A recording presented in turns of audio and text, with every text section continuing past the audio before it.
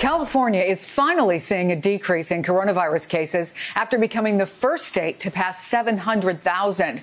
But that optimism may be short-lived. Officials now warning of a possible third wave this fall.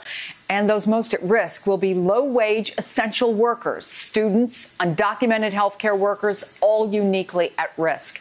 MSNBC's Jacob Soboroff is the author of the New York Times bestseller, Separated: Inside an American Tragedy, and he has been tracking these new concerns for us. Jacob, take us through why these groups in particular are uniquely at risk. Well, you know this, Chris, as well as I do from your time out here in California. We have an enormous population of undocumented residents. L.A. County, 1 million undocumented residents alone. And with no assistance from the federal government in response to the coronavirus pandemic for that specific group, this group of people who is caring for medically vulnerable people are also uniquely vulnerable insofar as that they're both medically and financially vulnerable to huge ruin. Watch this. This cell phone video was given to us by a Filipino caretaker who shares a 2-bedroom apartment in Los Angeles with 6 other healthcare workers, 4 of whom are undocumented. See, you can see the shoes. So many people live here. They live together to save money, but tight living conditions also prove risky, and they live in constant fear of contracting COVID. Now this is the bedroom. Both from their workplace and at home. In California, it's not unusual for frontline healthcare workers to be undocumented. Many serve as caregivers in nursing homes, where more than 40% of COVID deaths in the U.S. occur. We met 3 of them on a recent morning after they just finished up a 12-hour night shift. All 3 of you are undocumented. Where are you from? Philippines. Philippines? Nearly 20% of California's nurses are Filipino. And while Filipinos account for about a quarter of Asian residents in California, they have a disproportionately high percentage of COVID deaths amongst this group. And a new nationwide study found Asians join Black and Hispanic communities as some of the hardest hit from COVID, with deaths in each group up at least 30% this year over the past 5-year average.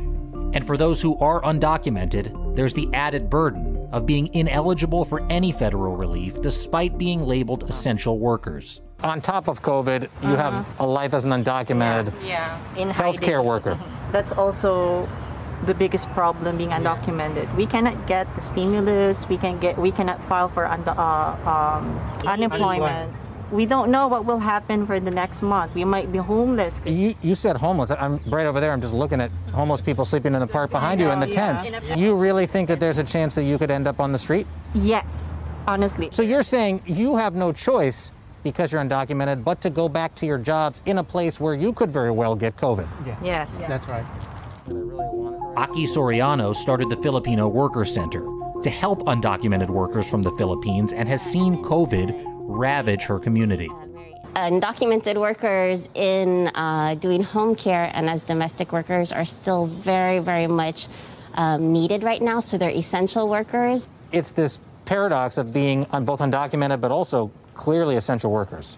That's right. And so it just brings to light even more all of the problems that undocumented workers are facing. So you're saying this is not in isolation an undocumented problem or even a COVID problem. This is the overlap of multiple problems at once. That's right. And this crisis right now just shows all of those intersections. And so given that, we need to make sure that these jobs are good jobs so that they actually can afford decent housing, so that they can actually afford health care and transportation.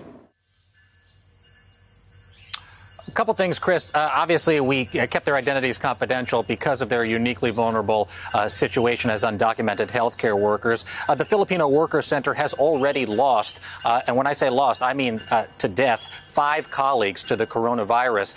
And what I really want to underline is that while a vaccine, of course, is the solution ultimately to the virus, the problems that these workers face will not end there. The Filipino Worker Center is very clear about what they need, both a living wage and good jobs that help them get out of those cramped living conditions. And how critical that is cannot be underlined enough, but also just the support of a revamped immigration system so that they can come out of the shadows and seek help, not be scared, and ultimately face a future like their colleagues have. It's unconscionable that we have so many people doing essential work, truly essential work, and they're in the situation that you described. Jacob Soboroff, as always, thank you for your reporting. Hey there, I'm Chris Hayes from MSNBC. Thanks for watching MSNBC on YouTube. If you want to keep up to date with the videos we're putting out, you can click subscribe just below me or click over on this list to see lots of other great videos.